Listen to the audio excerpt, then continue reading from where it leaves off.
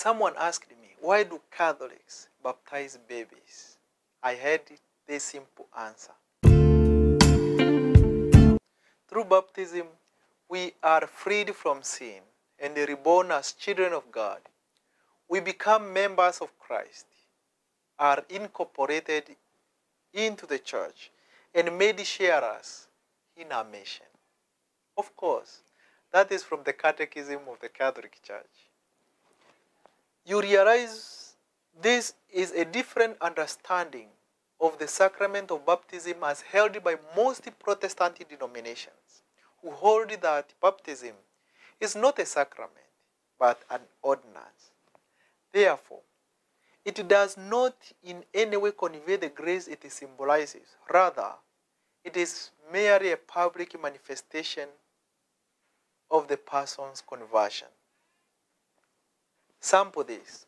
The Catholic Church understands baptism first as a sacrament for remission of sins, both original sin and actual sin. In this case, infants have no actual sin, but what St. Augustine referred to as original sin. 2. To become members of the church and part of the new covenant. In the Old Testament, those born into the Jewish household could be circumcised in anticipation of the Jewish faith in which they would be raised.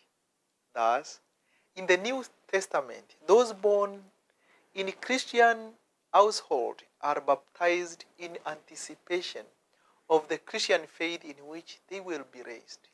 Therefore, parents bring their babies to the waters of baptism by professing a belief in Christ on behalf of the child and promising to raise them in the faith.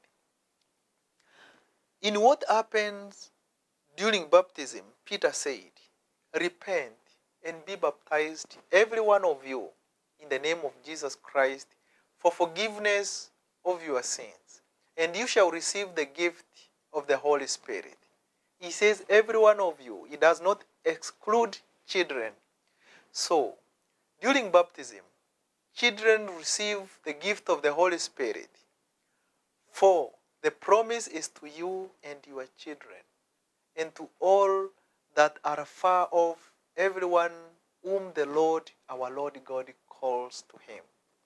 And the psalmist concludes by saying, "In guilt I was born, and in sin my mother conceived me." Nevertheless, the importance of baptism for salvation makes the church not to reserve baptism for those with reason. Just as parents make decisions on behalf of a child to ensure physical and emotional well-being long before the child can consent, parents also make the decision for the sake of their child's spiritual well-being. A good model for this action is Mary and Joseph bringing Jesus to be circumcised on his 8th day of life, so Jesus would become a part of the old covenant. Parents too bring their children to be joined to the new covenant through baptism. The Bible does not exclusively talk about infant baptism, but there are some verses pointing to it. For example, when Lydia was converted by Paul's preaching, she was baptized with all her household. Household here means the whole family, including babies and servants. The Philippians jailer, whom Paul and Silas had converted, we are told that the same hour of the night he was baptized with all his family. If the text referred simply to the Philippian jailer and his wife, then we would read that he and his wife were baptized. But that's not the case. Thus, his children must have been baptized as well. The same applies to the other cases of household baptism in the scriptures.